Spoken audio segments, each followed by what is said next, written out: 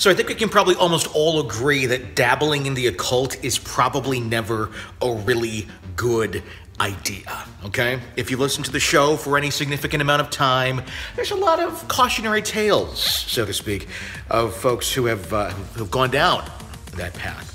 But we are all young, and a lot of us are quite dumb in some of those younger years. And sometimes we explore things that we shouldn't be dabbling into. In this week's EPP bonus episode of Real Ghost Stories Online, we hear the story of someone who goes down the road, dabbles in the occult a bit, and then sees the results firsthand in the form of what they feel was a demon down the hall in their home in the middle of the night. A demon that wasn't all too happy to see them either. Get up out of bed, gesture eyes. What is that down there? Is there something down the hall? Is there a ghost down there? Oh no, that's just a wine poster down my hall.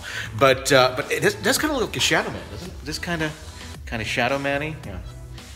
Sandaman? Yeah, kind of. But anyway, it's not that. It's not a wine poster in this person's experience. It is something pretty dark.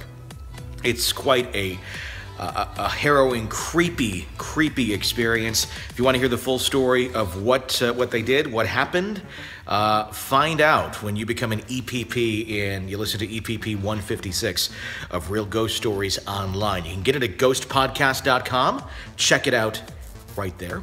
It's a dark one.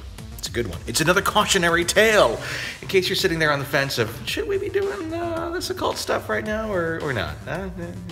This may sway you to not, okay? Just in case you're looking for something like that. Ghostpodcast.com. Check it out. Keep us on the air. And become an EPP at ghostpodcast.com. Thank you and enjoy.